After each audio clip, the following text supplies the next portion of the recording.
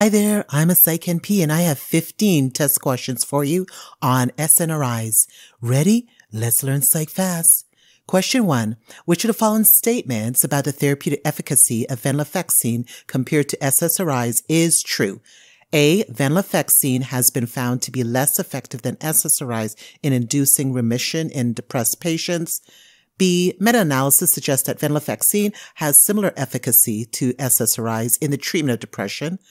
C. Venlafaxine has demonstrated significantly higher rates of remission in depressed patients compared to SSRIs.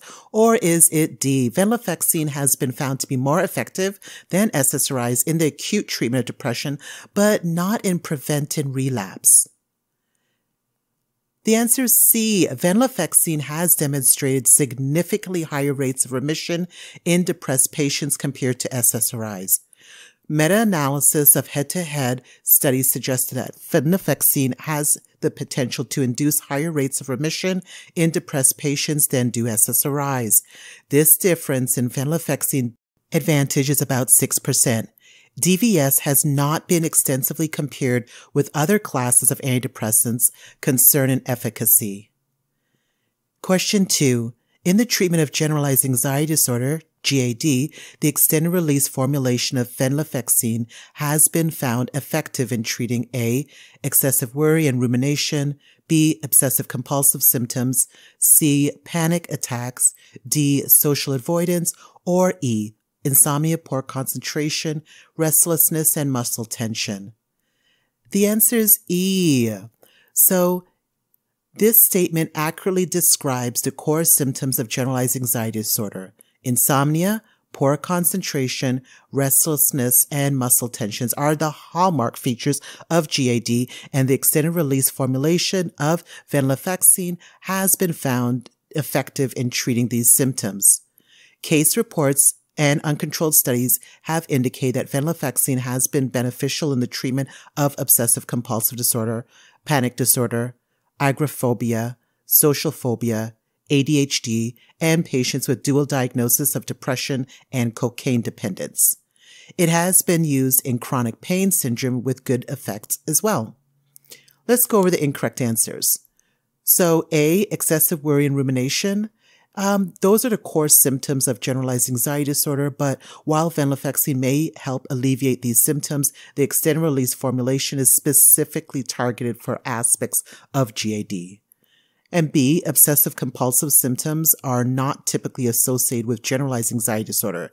They are more characteristic of obsessive-compulsive disorder, which may require different treatment approaches. And then C, panic attack, are considered primarily symptoms of generalized anxiety disorder. So while individuals with GAD may experience panic attacks, they are more commonly associated with panic disorder. The last one was D, social avoidance. That is more characteristic of SAD rather than GAD. While there may be some overlap in symptoms between GAD and SAD, the primary focus of treatment for GAD is not on social avoidance. Question 3. Which of the following statements regarding the therapeutic indication of venlafaxine and desvenlafaxine is correct? A. Venlafaxine is approved for MDD, GAD, social anxiety disorder, and panic disorder, while desvenlafaxine is approved only for MDD. Option B, desvenlafaxine is approved for MDD, GAD, social anxiety disorder, and panic disorder, while venlafaxine is approved only for MDD. Option C, venlafaxine is approved for MDD and GAD only, while desvenlafaxine is approved for MDD and GAD and social anxiety disorder. Or is it option D, venlafaxine is approved for MDD, GAD, and panic disorder, while desvenlafaxine is approved for MDD, GAD, social anxiety disorder, and panic disorder? The answer is A. Venlafaxine is approved for the treatment of 4 disorders: MDD, GAD, social anxiety disorder, and panic disorder. MDD is currently the only FDA-approved indication for DVS. Question 4. Which of the following medications is not classified as an SNRI? A. Venlafaxine, B. Desvenlafaxine, C. Duloxetine, D. Amitriptyline, or E. Levonormelnazepam? The answer is D. Amitriptyline. Amitriptyline is not an SNRI. Instead, it belongs to the class of tricyclic antidepressants, TCAs. So while TCAs like amitriptyline do affect the reuptake of neurotransmitters, they primarily target serotonin and norepinephrine, but they also have significant effects on other neurotransmitter systems, including histamine and acetylcholine. There are currently 4 SNRIs approved for use in the United States. Venlafaxine, also called Effexor or Effexor XR, desvenlafaxine, Succinate, also called DFS and Pristique, duloxetine, going by brand name Cymbalta, and levonormelnazepam, brand name Fitsima. A 5th SNRI called Milnacipran is available in other countries as an antidepressant, but in the U.S., the FDA has only approved it for treatment of fibromyalgia. Question 5. SNRIs are sometimes referred to as dual reuptake inhibitors due to their blockade of which neuronal transporter? A. Dopamine and serotonin, B. Serotonin and norepinephrine, C. GABA and glutamate, D. Serotonin and dopamine, or E. Acetylcholine and norepinephrine? Answer: B. Serotonin and norepinephrine. As the name suggests, inhibition of reuptake of both serotonin and norepinephrine is what the SNRIs do. By blocking the reuptake of these neurotransmitters, SNRIs increase their levels in the synaptic cleft, leading to enhanced neurotransmission and mood stabilization. The SNRIs are also sometimes referred to as dual reuptake inhibitors, a broader functional class of antidepressant medications that include TCAs such as clomipramine and, to a lesser extent, imipramine and amitriptyline. So what distinguishes SNRIs from TCAs? It's their relative lack of affinity for other receptors, especially muscarinic, histaminergic, and the families of alpha and beta adrenergic receptors. This distinction is an important one because the SNRIs have a more favorable tolerability profile than other older dual reuptake inhibitors. Question 6. What is the incidence of sexual side effects associated with venlafaxine and desvenlafaxine therapy when sexual function is directly assessed? A. Less than 10%, B. Approximately 20%, C. Around 30%, D. More than 50%, or E. There is no incidence of sexual side effects. The answer is C. Around 30 to 40%.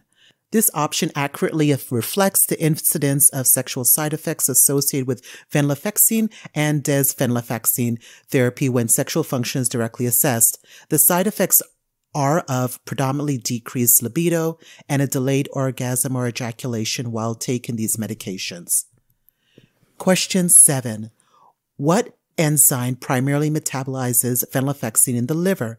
Is it A. CYP1A2, B. CYP2C9, C.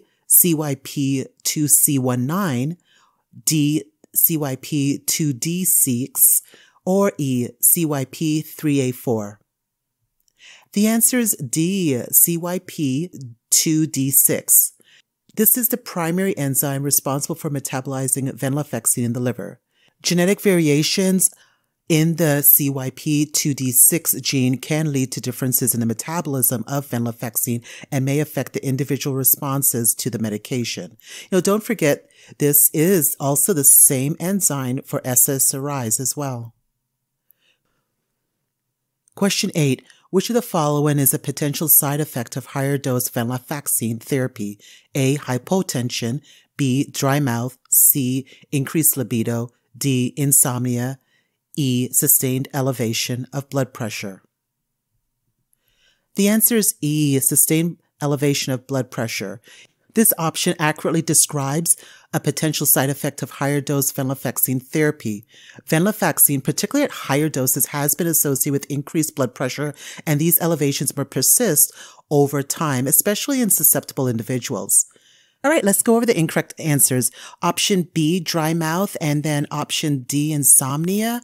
They are common side effects of venlafaxine, but they are not typically dose dependent.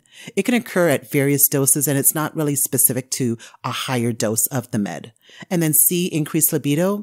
Increased libido or heightened sexual desire is not commonly reported as a side effect of venlafaxine therapy. In fact, sexual side effects usually are of decreased libido or difficulty achieving orgasm. Those are more frequently reported side effects from this med. Question 9. How is the extent of absorption of duloxetine affected by food? A. Food increases absorption by 10%. B. Decreases absorption by 10%. C. Increases by 20%. D. Food decreases absorption by 20%, or E, food does not affect the absorption. The answer is B, food decreases absorption by 10%. When duloxetine is taken with food, its absorption is reduced by approximately 10%, leading to a slightly lower blood level compared to when it's taken on an empty stomach. Food delays the time to achieve maximum concentration from 6 to 10 hours. Question 10. Close monitoring is suggested when using duloxetine in patients at risk for A, renal insufficiency, B, hypertension, C, diabetes, D, hypothyroidism, or E, asthma. The correct answer is C, diabetes. Patients with diabetes may require careful monitoring of their blood glucose levels, as duloxetine has been associated with changes in glycemic control, including hyperglycemia and hypoglycemia. Close monitoring is suggested when using duloxetine in patients with diabetes, therefore. Duloxetine has also been shown to increase blood sugar and hemoglobin A1C levels during long-term treatment. Let's go over the other options of why they're incorrect. Option A, renal insufficiency. Well, that's wrong because duloxetine is primarily metabolized in the liver, and its use is not specifically associated with renal insufficiency. However, it should not be prescribed for patients with hepatic insufficiency and end-stage renal disease. B, hypertension. That's wrong. Even though blood pressure should be monitored regularly due to its potential effects on blood pressure, but it's not primarily a risk factor that necessitates close monitoring, specifically when using duloxetine. It should not be prescribed, though, in patients with uncontrolled narrow angle glaucoma. And then option D and E, hyperthyroidism and asthma, those are incorrect. It's not typically considered as a primary risk factor for requiring close monitoring, just usual and customary. Question 11. Duloxetine does not appear to demonstrate a dosage response curve, meaning A, higher dose yield higher efficacy, B, lower doses yield higher efficacy, C, efficacy remains consistent across doses, or D, higher doses are less tolerable. The answer is C, efficacy remains consistent across doses. So this option accurately describes the absence of dose-response curve for duloxetine. Clinical studies have shown that efficacy of duloxetine in treating conditions such as depression and anxiety remains relatively consistent across different doses within the recommended therapeutic range. As provider, you should consider that your patient may have difficulties in tolerability with single doses of above 60 milligrams. So when prescribing like 80 or 120 milligrams per day, consider switching to 40 or 60 milligram BID to make the drug more tolerable. Then option A and B, those are wrong. Higher doses or lower doses will yield higher efficacy. This option suggests that increasing or lower the dose of duloxetine would lead to a higher efficacy, which contraindicates the concept of dosage response curve. And then option D, higher doses are less tolerable. This option suggests that a higher dose of duloxetine are associated with decreased tolerability, which is not necessarily related to the absence of dosage response curve. Tolerability may vary among individuals, but it's not directly related to efficacy. Which statement about milnazepam is accurate? A, it is FDA approved for the treatment of major depressive disorder. B, its efficacy as an antidepressant is well established. C, it is primarily inhibits the serotonin reuptake. D, it has active metabolites. Or E, it is primarily excreted through the lungs. The answer is D. It has active metabolites. This statement accurately describes milnacipran as it undergoes extensive metabolism in the liver, forming active metabolites that contribute to its pharmacological effects.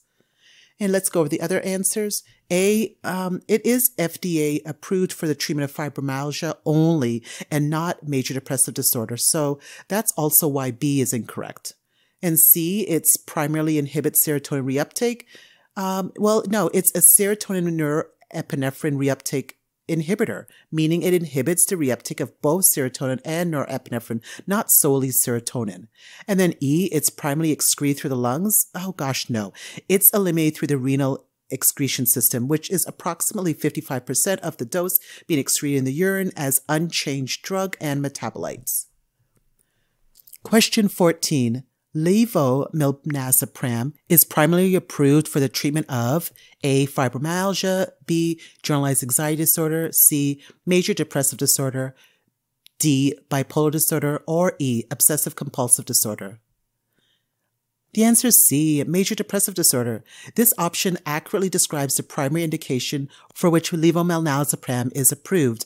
It is FDA approved for the treatment of major depressive disorder in adults. Question 15. Which adverse reaction is not commonly associated with milnacipran or levomilnazepram? Is it A, nausea, B, constipation, C, hyperhidrosis, D, bradycardia, or E, erectile dysfunction? The answer is D, bradycardia. This is not commonly associated with the drug. If anything, it's tachycardia. The most common adverse reaction are nausea, constipation, hyperhidrosis, increased heart rate, erectile dysfunction, tachycardia, vomiting, and palpitations. Rates of adverse effects were generally consistent across the 40 to 120 milligram dose range. The only dose-related adverse effects were urinary hesitation and erectile dysfunction. Alrighty, all done. That completes SNRIs. Go ahead and click on these other videos about bupropion or SSRIs to learn more about depression-related meds. Thanks. Have a good day.